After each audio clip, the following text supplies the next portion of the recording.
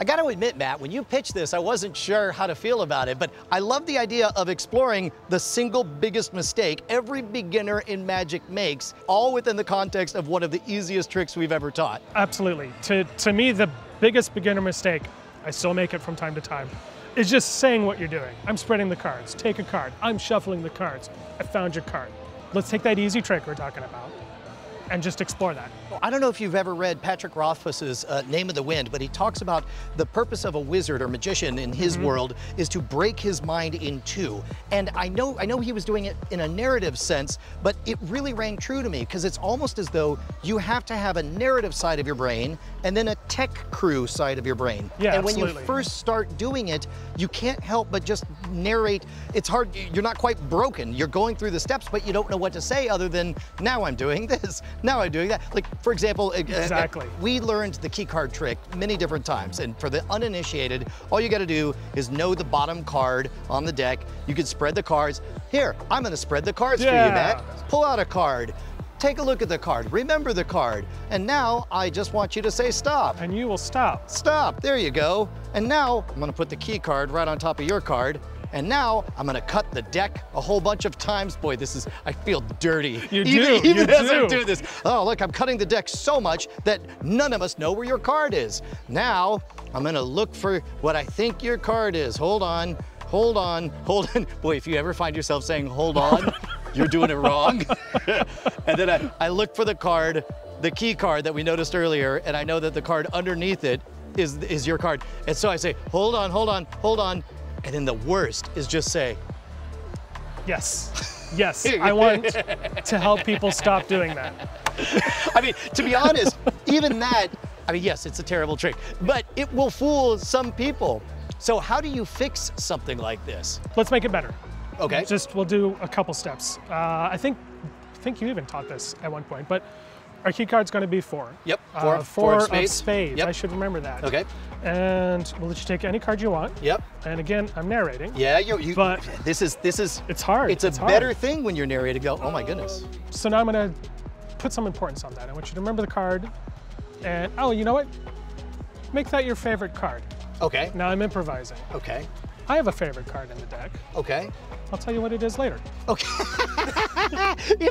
It's not great, but it's better. I know, it's better. It's better. And then I'll have you put it back. And I say stop. Stop, and then a little subtlety.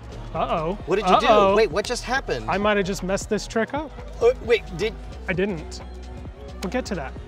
What is happening? So, a little more ceremony on it. Yeah? And I'm gonna say, wouldn't it be interesting if your favorite card and my favorite card found each other? Oh, okay, yes it would. And I'll tell you mine, we can even say it at the same time. Okay, ready? Yeah, 4 of spades. Four of clubs. Really, the 4 of clubs? They're not together, are they? Wait, what the hell just happened? Oh,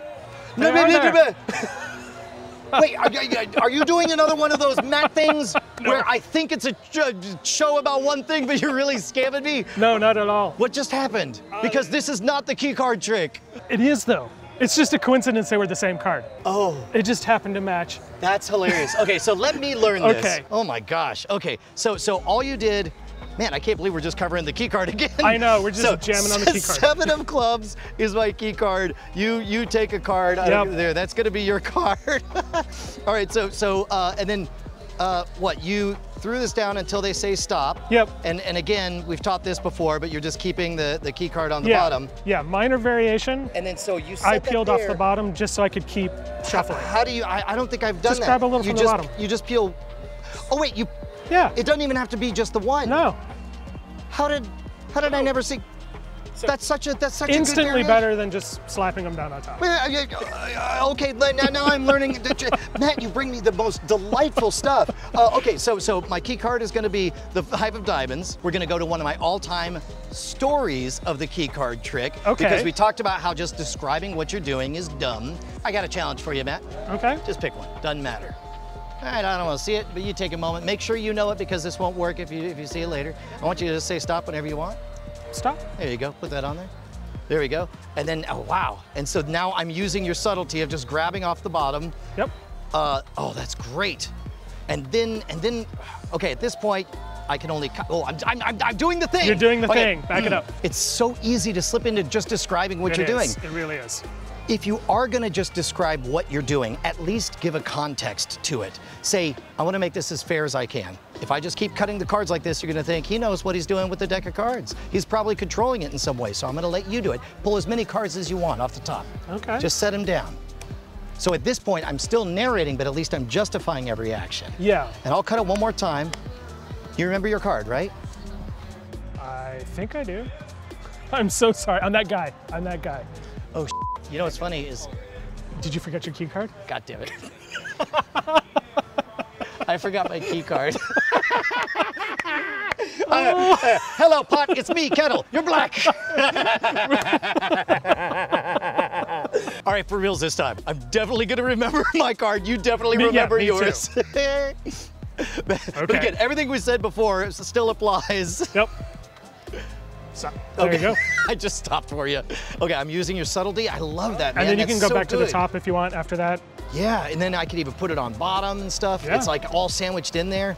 And we're justifying the cuts on there, still remembering my key card. And then this is my favorite framework for the key card, because at this point, I don't really say what's going on. I just set up, you watch for your card. You remember your card, right? I do. If you see your card, do not react. You're gonna be watching the cards. I'm gonna be watching you. Okay. I've got eagle eyes and I'm an expert in micro expressions. See, now I've given a context.